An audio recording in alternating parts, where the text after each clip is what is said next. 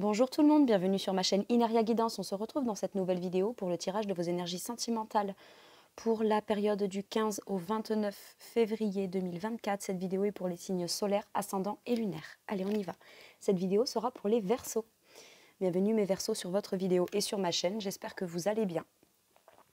Donc mes Verseaux, comme d'habitude, avant de commencer, je tenais à toutes et tous vous remercier du fond du cœur pour vos visionnages, vos abonnements à ma chaîne, vos likes, vos partages ainsi que vos commentaires. Sans vous, ma chaîne ne serait pas ce qu'elle est, alors merci beaucoup. Bienvenue parmi nous à toutes celles et ceux qui s'abonneront. N'oubliez pas d'activer la petite cloche pour recevoir les notifications de mes prochaines vidéos si vous le souhaitez. Et en description dessous, je vous mets tous les tarots et oracles que j'utilise. Mes Verseaux, on garde bien à l'esprit que ça reste une guidance générale, qui ne peut pas résonner en tout point pour tout le monde. Si ça ne résonne pas avec vous, n'hésitez pas à aller voir vos autres signes pour un autre message ou un complément de message. Et pourquoi pas revenir un peu plus tard sur cette vidéo, puisque les énergies qui ne vous résonnent pas de suite pourraient vous résonner plus tard. Avec ce tarot, je vais aller chercher deux cartes et faire comme deux colonnes. De mon point de vue, la première colonne vous représente vous dans votre situation sentimentale. La deuxième colonne représente la personne en face de vous. J'entends par la personne en face de vous, la personne avec qui vous êtes en couple, que vous aimez, à qui vous pensez, et puis, ou que vous venez de rencontrer il n'y a pas très longtemps. Et puis pour celles et ceux qui n'ont personne ou qui cherchent quelqu'un, eh bien ça peut représenter les énergies de cette nouvelle personne qui rentre dans leur vie ou ce qui se passe dans leur vie actuellement. Enfin, qui rentre dans votre vie, pardon, et ce qui se passe dans leur vie actuellement. Les énergies peuvent être inversées, vous pourriez vous retrouver plus dans la deuxième colonne que dans la première. La personne en face de vous plus dans la première que dans la deuxième. Et ça, c'est à vous de savoir où vous vous positionnez en fonction de ce que vous vivez. Je précise également que c'est vous qui êtes Verseau, pas forcément la personne en face de vous. Et si la personne en face de vous est Verseau comme vous, eh bien, partez du principe que c'est vous qui me regardez, donc c'est vous et l'autre personne, ou l'autre personne et vous. Voilà. Vous avez les infos principales. On y va. Allez, pour mes Verseaux, s'il vous plaît, sentimentales du 15 au 29. Ok, celle-ci, elle a sauté direct. Et la personne en face de mes Verseaux. La personne en face de mes Verseaux du 15 au 29 février. S'il vous plaît. Hop, une seule.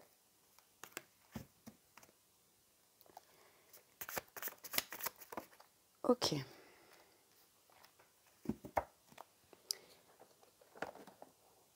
Allez, c'est parti. Alors, vous, mes Verseaux. Waouh, le chariot, il y a du mouvement. On avance, on veut la victoire, on maîtrise ses émotions, on maîtrise la situation, on maîtrise ce qui peut être... C'est très simple. Dans votre état d'esprit, que vous soyez célibataire ou en couple avec cette personne, peut-être qu'avant, il y avait un blocage ou quelque chose qui faisait que ça n'avançait pas ou que vous ne réussissiez pas à avancer dans le fait de vouloir aimer ou de vouloir rencontrer quelqu'un ou tout simplement dans le fait... Il y avait un blocage, ok? Il y avait un blocage, soit on se sentait bloqué, soit il y avait un contexte qui faisait qu'on ne pouvait pas forcément bouger, se déplacer ou aller vers ou plus en avant ou avancer dans la relation. Et là, j'ai vraiment la maîtrise de ce qui peut être lumineux à l'intérieur de vous et en même temps de ce qui peut représenter des parts sombres ou des peurs ou des choses qui pouvaient coincer, ok. Et là, on maîtrise les deux et il y a une belle avancée. On avance et c'est la victoire. On veut que les choses bougent, on veut bouger soi-même. Il y a vraiment cette volonté de se déplacer, d'aller de l'avant ou de se déplacer vers cette personne ou d'enfin pouvoir ou s'en sentir capable ou savoir. Peut-être que ça peut être aussi, vous savez, des fois, on n'avance pas trop vite, on ne veut pas trop avancer parce que on ne sait pas trop ce qu'on ressent, on attend de savoir, et puis je sais pas, il peut y avoir soit c'est bon, on le sait, c'est le bon moment, soit ben, c'est bon, on sait ce qu'on ressent et donc on veut avancer et c'est ok, j'aime bien. C'est une énergie de dynamisme et de mouvement, ok, en avant, pas en arrière. Ok, la personne en face de vous, ben, cette personne, elle est dans une énergie de mouvement également. Donc déjà, ça peut être beaucoup plus dans la réflexion, dans le mental. On évolue dans sa façon de penser. Vous vous rejoignez peut-être quelque part aussi. Pour certains, vous étiez peut-être... Ça peut arriver, vous êtes à distance. L'un habite là, l'autre habite là. Et bien, viens, on décide de se retrouver à mi-chemin. J'ai ça. Mais il y a cette notion aussi d'avancer et que c'est peut-être l'un principalement qui avance, quelles qu'en soient les raisons, d'accord? Donc par exemple, ça peut être, vous êtes en couple, c'est un exemple, vous êtes en couple, il y en a un des deux qui est muté quelque part à distance, et bien l'autre le suit et déménage avec, et voilà. Mais il y avait pu y avoir des blocages par rapport à ça, où l'un des deux rejoint l'autre, vous voyez, il peut y avoir un truc comme ça, parce que visiblement, là, c'était peut-être plus des blocages dans les faits, hein, avec le chariot. Et avec le 6 d'épée, ça pouvait être beaucoup de... On se pose beaucoup de questions, on rumine. Et avant de pouvoir bouger physiquement, il faut déjà bouger, évoluer et pouvoir se projeter dans son esprit, dans sa tête. Mais là, il y a vraiment une énergie de quitter un état d'esprit ou quitter une situation pour pouvoir être avec vous. Si vous ne vous connaissez pas, vous voulez avancer, rencontrer quelqu'un, et cette personne est comme en chemin, ok, ou vient tout juste d'arriver ou de débarquer, ou il y a un contexte où cette personne a dû comme dépasser certaines peurs ou évoluer pour pouvoir vous rejoindre symboliquement ou concrètement, physiquement. Ok, 2 énergies de mouvement, j'aime bien. Et visiblement, on a l'air de... ces 2 énergies de mouvement qui convergent. Très bien. Avec celui-ci, mes Verseaux, c'est peut-être quelqu'un qui est en train de quitter une situation parce que vous choisissez d'avancer coûte que coûte. Donc, après tout, j'ai qui même me suivent, quoi. Très bien. Quel est votre challenge, mes Verseaux? Voilà. Le 8 de coupe. De quitter un état émotionnel qui ne convient pas. D'un lâcher-prise émotionnel et de se diriger vers quelque chose de beaucoup plus lumineux. C'est-à-dire que là, non seulement vous vous mettez en action, vous sentez que c'est peut-être le moment de bouger et d'avancer, vous actez peut-être tout simplement le fait de... Voilà, mais c'est vraiment dans le but d'être déterminé, d'aller trouver des réponses beaucoup plus lumineuses émotionnellement. Et c'est comme si vous aviez conscientisé que de ne pas avancer, de rester bloqué ou figé, de ne pas se mettre en mouvement, soit à l'intérieur de soi, au profit de la relation ou de l'autre personne ou de vous deux, ou de tout simplement du fait de se dire j'accepte d'avancer vers une rencontre. Il y avait peut-être quelque chose d'émotionnel difficile que vous laissez derrière vous. Donc soit c'est un état émotionnel que vous quittez, il y a un lâcher-prise émotionnel, il n'y a pas de culpabilité, il n'y a pas de peur, il n'y a pas d'anciens trucs du passé qui vous retient pour pouvoir aller de l'avant vers quelque chose de plus lumineux, comme si vous étiez enfin prêt ou prête.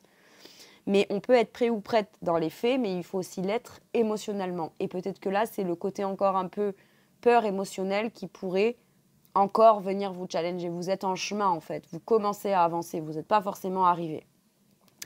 Et soit c'était l'un des deux qui devait peut-être quitter un endroit où il y a de l'émotionnel, d'accord, pour pouvoir aller vers cette relation, finalement.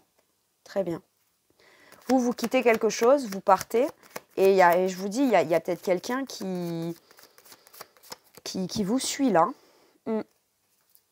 Ou alors on quitte un état d'esprit ou un célibat dans lequel on ne se sentait pas forcément heureux et épanoui, mais qu'on avait peut-être un peu de mal à quitter parce qu'on n'est pas forcément épanoui émotionnellement, mais ça ne veut pas dire qu'on n'a pas peur non plus de nouveau s'engager ou de rencontrer quelqu'un ou qu'il n'y a pas, ou qu'on se pense prêt et qu'en vivant le truc, on se rend compte qu'il y a encore des a priori et qu'il y a encore des appréhensions et qu'il peut y avoir encore des choses émotionnelles qui viennent travailler. Ok. De toute façon, c'est dans les situations qu'on ressent les peurs et c'est là qu'on peut identifier ce qu'il y a vraiment à dépasser. Et là, vous, ce qu'il y a à dépasser, c'est vraiment le fait de conscientiser qu'il faut y aller, quoi. Il faut ouvrir la porte et se diriger vers ce qui vous rendrait finalement heureux ou heureuse. Alors, le challenge de la personne en face, la grande prêtresse.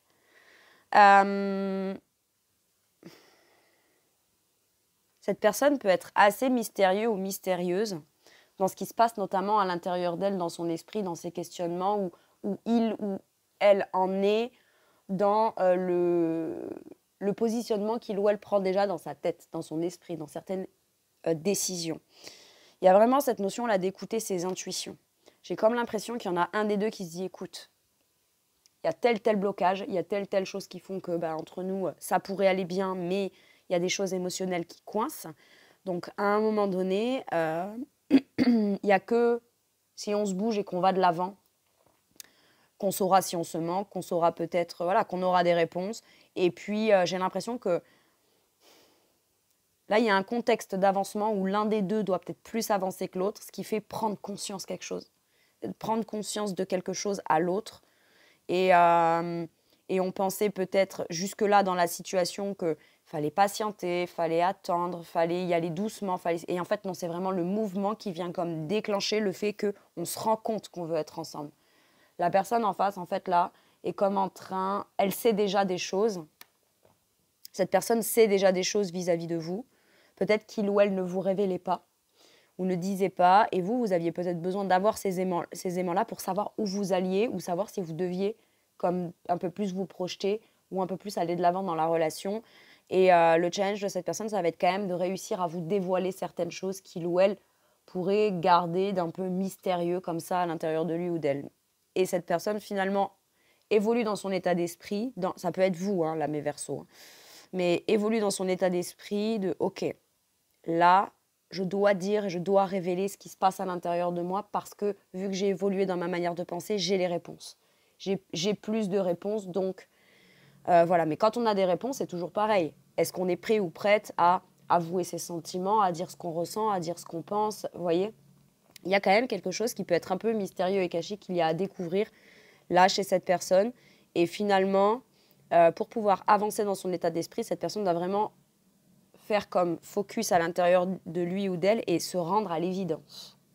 Il y a quelque chose dont cette personne doit se rendre à l'évidence et doit peut-être justement extérioriser, ça c'est son challenge, pour... peut-être parce que cette personne fait ça aussi que vous, du coup, vous dites « Ok, c'est bon, je vais de l'avant ». C'était ce qui me manquait. C'était ce qui me manquait émotionnellement, les révélations que cette personne a à vous faire. Et finalement, quand il ou elle vous les fait, c'est OK. Vous savez maintenant, donc vous pouvez vous permettre d'avancer. Très bien. Quel est votre atout, mes Verseaux? Le 10 de denier. Vous êtes quelqu'un de stable, vous êtes quelqu'un avec qui on peut construire, on a envie de bâtir. En tout cas, vous, dans cette relation, c'est comme ça que l'autre vous perçoit ou que vous avez, vous, bien affirmé depuis le départ. Vous êtes quelqu'un avec qui, là, c'est-à-dire que quand vous êtes sûr de vous, vous voulez l'abondance, la famille, le matériel, là, c'est tout ce qui est très... les acquisitions concrètes, matérielles et financières, mais c'est aussi beaucoup de valeurs familiales importantes, sécuritaires, dans l'abondance. C'est l'abondance à tous les niveaux, là, ok? Matériellement, au niveau sécuritaire, au niveau transmission dans les générations. Il y a une sagesse, là. Il y a une sagesse qui est en abondance et qui pourrait être concrète et palpable. Et en gros, la personne ne peut pas nier, en gros, que vous pouvez être quelqu'un avec qui on peut largement se projeter dans la concrétisation d'une famille. Et vous êtes quelqu'un avec qui, clairement, on se sent en sécurité, même émotionnelle, mais on pourrait presque le sentir concrètement. Ok. On vous dit que vous avez les moyens à l'intérieur de vous, en abondance, de pouvoir enfin vous faire suffisamment confiance pour bâtir un foyer ou bâtir une situation potentiellement familiale ou de famille recomposée ou voilà, peut-être que vous avez, pour certains et certaines, vous avez déjà des enfants et, et pour la personne en face de vous, c'est un gage de sécurité, c'est un gage d'investissement et de responsabilité, d'accord, pour cette personne, mais dans l'aspect positif, d'accord. Vous voulez une famille, en fait. Et ça, c'est un atout. C'est vraiment un atout pour vous ou considéré par l'autre vis-à-vis de vous. Quel est l'atout de la personne en face?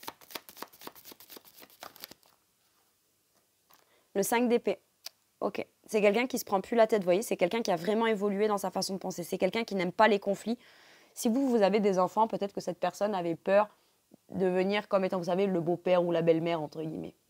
Est-ce que je serais acceptée, est-ce que je ne serais pas acceptée? Il peut y avoir des conflits aussi du côté de cette personne. Il y avait eu beaucoup de prises de tête où on se prenait beaucoup la tête Et on réussissait. La personne, c'est comme si qu'elle ne réussissait pas avant à répondre clairement à qu'est-ce que je ressens, qu'est-ce que je veux, qu'est-ce qui se passe et pourquoi et machin. Peut-être que cette personne avait beaucoup de critères que il ou elle s'était fixé. Et finalement, revient sur certaines décisions parce que vous dites d'accord, c'est ok, toi tu fais tes décisions pour toi, ça te prend la tête. Il y avait peut-être même des conflits entre vous parce que vous aviez la sensation de ne pas être ok pour l'instant, de vouloir exactement la même chose ou de vous engager dans les mêmes projets ou les mêmes, ça peut être des projets de famille, des projets de maison, des projets de grossesse, des projets quels qu'ils soient, mais des trucs concrets, d'accord, si vous êtes en couple avec cette personne. Et il pouvait y avoir pas mal de prises de tête où on tirait vachement le pour et le contre, mais tout ça, ça se fait à l'intérieur de soi, dans son mental, dans son esprit, dans ce qu'on ne montre pas. Et au final, il y en a un des deux qui dit très bien, bah moi je dois prendre une décision pour moi. Il y en a un qui avance, il y en a un qui prend une décision et qui se dit moi je veux bâtir une famille, moi je veux du concret. Là, donc plutôt vous, de mon point de vue. Du coup, l'autre, en fait, c'est cet acte-là qui lui fait ressentir des choses et fait se dire mais je me suis posé 1 million de questions, je me suis pris la tête, quitte même à me disputer, à pouvoir vouloir avoir le dernier mot sur certaines choses ou quoi, mais finalement, je me rends compte, finalement, j'ai l'impression qu'il y en a un des deux qui bouge et ça rend service à l'autre dans une prise de décision peut-être qu'il ou elle n'osait pas prendre parce qu'il y avait des peurs, parce qu'il y avait des contraintes, parce que des fois on se dit oui mais c'est pas le moment, oui mais le boulot, oui mais la carrière, oui mais et là c'est pas le bon moment. En fait, c'est j'entends un qui dit oui mais c'est jamais le bon moment. Il y aura forcément un truc qui fera que c'est pas possible. Bon. Bref, et du coup, vous montrez que si ça peut être le bon moment. En fait, ça peut être le bon moment. À partir du moment où on le fait, on commence quelque chose. Et il faut commencer, il faut avancer. J'ai vraiment ça. Et parce que visiblement, vous ou la personne qui se trouve de ce côté décide d'avancer pour aller atteindre son idéal, ok, ça fait prendre conscience à l'autre que, oui, mais moi, je veux faire partie de l'aventure, en fait. J'ai vraiment ça. Pour d'autres, si vous êtes en couple avec cette personne, il y a pu y avoir pas mal de conflits. Et cette personne ne veut plus et peut vous faire des révélations, ne veut plus se disputer, ne veut plus avoir de conflit, ne veut pas se faire de nœuds dans la tête, a les idées plutôt claires maintenant, d'accord? On ne se pose plus 1 million de questions du côté de cette personne et il peut y avoir quand même des révélations. Et cette personne pourrait venir vous révéler et vous expliquer ce qui était en train de se jouer à l'intérieur de lui ou d'elle qui faisait qu'il ou elle restait peut-être bloqué sur des choses qui coincent dans son esprit, des peurs, du mental, etc. Donc là, on avance, c'est bien. On avance et on a beaucoup plus de réponses, j'ai l'impression. De toute façon, il y en a un des deux. C'est pas par égoïsme, c'est bon, maintenant je veux que... Parce que sinon, il y en a un qui s'empêche de créer ce qu'il ou elle veut vraiment créer en projet, en famille, etc. C'est pas au profit, si, mais c'est un peu au profit des peurs de l'autre, quoi. Très bien. Pour certains et certaines, s'il y avait triangulaire, il y en a un des deux là qui veut quitter vraiment ce foyer, cette famille en apparence heureuse, etc. Je dis toujours en apparence parce qu'en principe, quand on est marié, qu'on a un foyer, une famille, mais qu'on a quelqu'un d'autre à côté qu'on aime, c'est qu'on n'est pas si heureux que ça dans son foyer et sa famille. Bref, et c'est ok. On ne peut pas condamner et juger les sentiments. Ou les sentiments qu'on a ou qu'on n'a plus. D'accord? Par contre, qu'est-ce qu'on fait dans les actes? Les actes sont condamnables, pas les sentiments.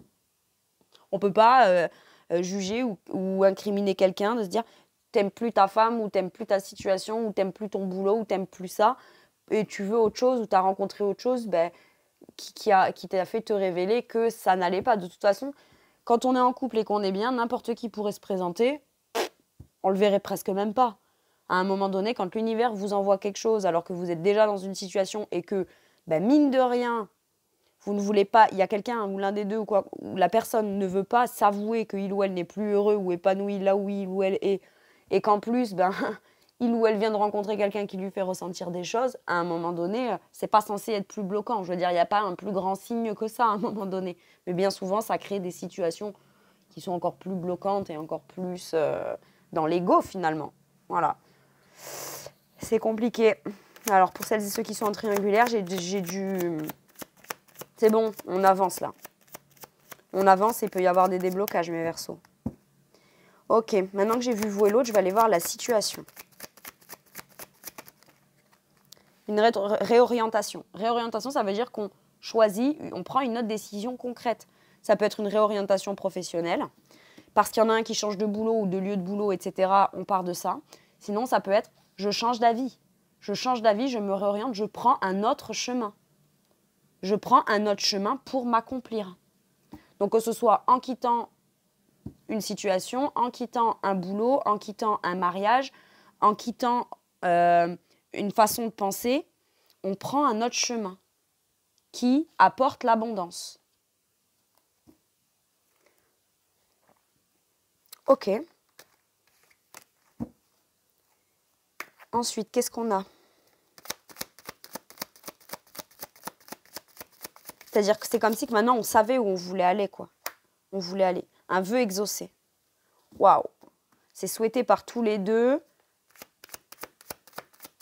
On veut peut-être, là, pour certains et certaines aussi, on a vécu, peut-être, vous êtes peut-être en couple depuis longtemps avec cette personne.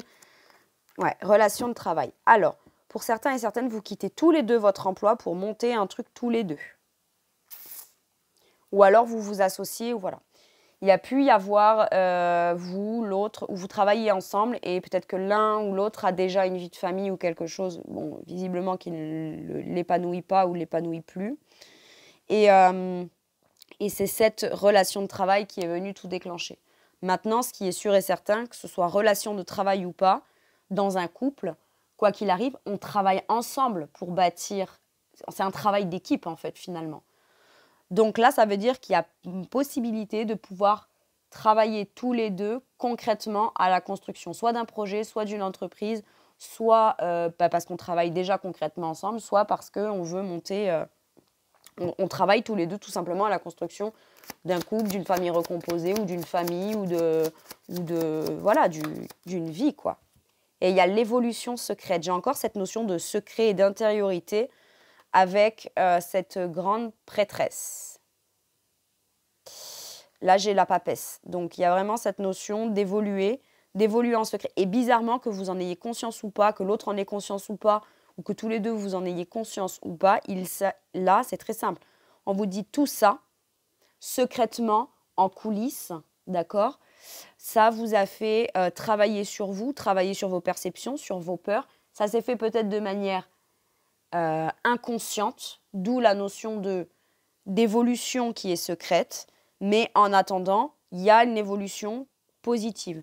Maintenant, ça peut me dire aussi là qu'on est en train, ou l'un des deux est en train de mettre en place des choses en faveur du couple, d'accord, mais de manière secrète. Peut-être ne vous dit pas tout, peut-être ne vous révèle pas tout, peut-être ne vous explique pas tout le processus dans les faits au jour le jour, qui fait que tout ça finira par aboutir entre vous deux. Je capte autre chose, ça peut être le fait que tous les deux, vous montez un projet, vous faites quelque chose, vous commencez déjà à mettre en place les choses, prendre les décisions, faire des démarches, aller visiter, vous mettre en mouvement, mais vous n'en parlez pas forcément encore peut-être à votre entourage. Ok. Et puis vous le direz quand ce sera le moment de se lancer ou de partir ou de faire votre truc. Ok. Avec celui-ci, qu'est-ce qu'on me dit? Tempérance. On me parle d'équilibre, on me parle de guérison, on me parle de bien-être. On me dit que finalement, on réussit peut-être à faire des compromis et à avoir au moins des discussions apaisées. Il peut y avoir le fait qu'on réussit enfin à se rejoindre dans les points de vue, dans les ressentis, dans les désirs et dans ce qu'on veut mettre en place. Très bien. Quoi qu'il arrive, il y en a un des deux là qui se dit, écoute, moi, je dois penser à mon bien-être, je dois penser à mon équilibre, je dois penser à ce qui me rend bien, en fait. Donc, si je dois prendre une décision que je n'aurais pas pensé devoir prendre un jour pour pouvoir, moi, on trouve un compromis, on se met d'accord et on est très équilibré dans un choix qu'on fait qui peut être différent de ce qu'on pensait faire à la base, mais qui finalement rend heureux. Ok. Et il y a un apaisement là-dessus. Waouh, elle s'est retournée. Roue de fortune. Opportunité à saisir. Et là, on a son libre arbitre et on maîtrise enfin la situation puisqu'on avance. Les choses bougent, avancent et évoluent. D'accord? Et on suit le mouvement du fait que ça bouge et que ça avance. Je veux dire, on se fiche plus, on laisse plus passer les trains, quoi. On monte dans le train. on saisit l'opportunité et les choses tournent et avancent dans le bon sens là. J'aime beaucoup. Si vous montez un projet professionnel ou que votre situation sentimentale peut être liée à un choix ou une décision professionnelle à deux ou de l'un des deux, j'ai l'impression que finalement ça finit par s'apaiser, se guérir, rentrer dans l'ordre, j'entends ça, rentre dans l'ordre. Et en plus, ce sera comme très prolifique et ce sera comme très, très dans l'abondance. J'adore. J'adore. Et qu'est-ce qu'on a ensuite? On se lance, on y va, on écoute sa petite flamme intérieure, son enfant intérieur. Il y a beaucoup d'enthousiasme. On se dit peut-être que je n'ai pas les compétences, les capacités, mais il faut que je me lance. C'est ça, on se lance là. Là, il y a un risque qui est pris, mais c'est quand même un risque mesuré. C'est-à-dire qu'à partir du moment où on y met toute sa bonne volonté, l'un comme l'autre, ou que vous décidiez d'avancer parce que vous savez que de toute façon, le fait de vous lancer, c'est ça qu'il y a de mieux pour vous. Si vous êtes en train comme de faire, ça y est, en fait, vous rentrez dans votre destin. Voyez, vous n'êtes plus à côté. Vous rentrez sur votre chemin. Et vous ne prenez plus la route parallèle qui peut être un peu biscornue. Non, non, non. Tac, vous vous remettez dans l'axe. C'est comme ça que je l'entends et je le sens. Et c'est OK, c'est équilibré.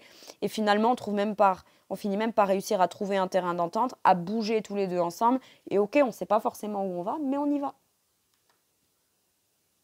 On y va parce qu'on sent que c'est ça qu'il faut faire.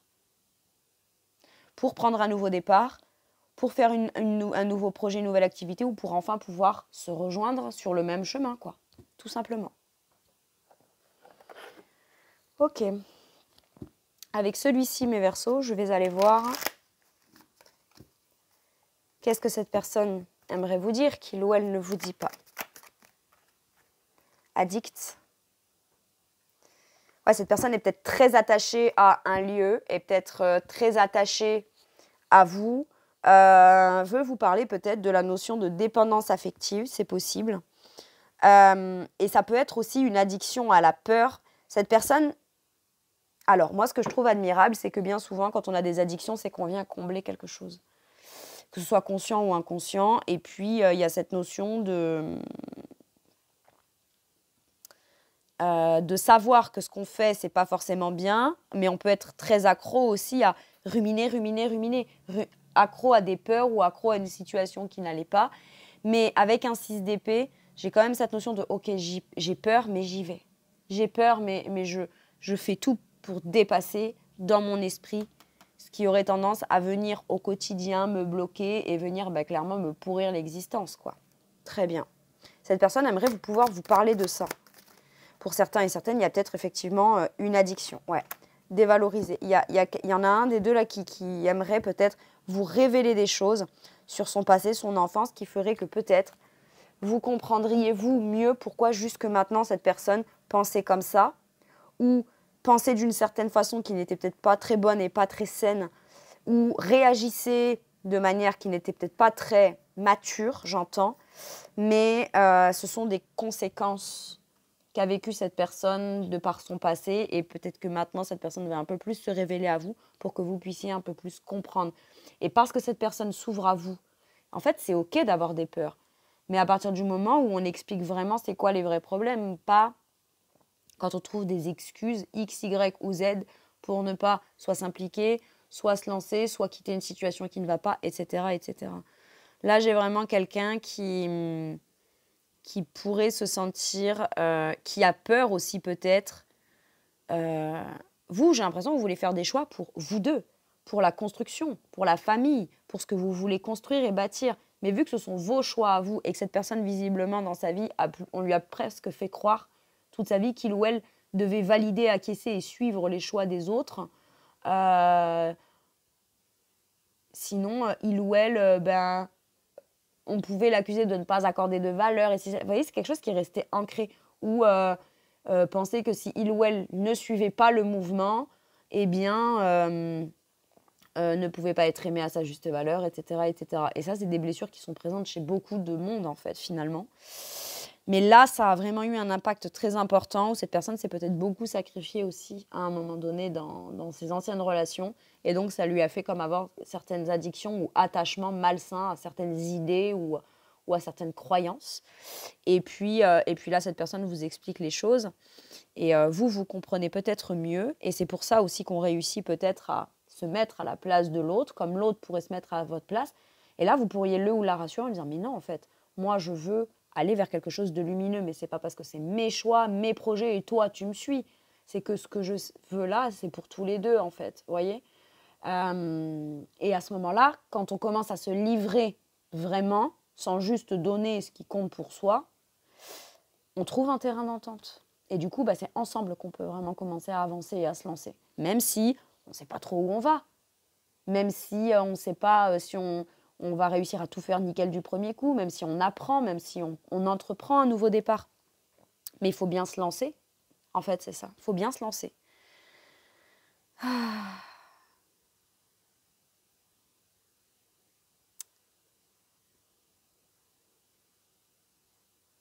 Il y en a un des deux qui pensait que, notamment là, cette personne en face, peut-être pensait qu'il ou elle n'avait pas vraiment de valeur à vos yeux.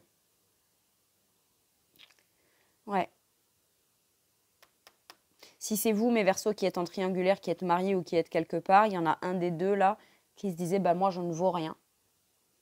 Donc, je conscientise que je reste aussi peut-être par une grosse part de dépendance affective, mais je ne vaux rien aux yeux de celui ou celle qui ne quittait pas une situation.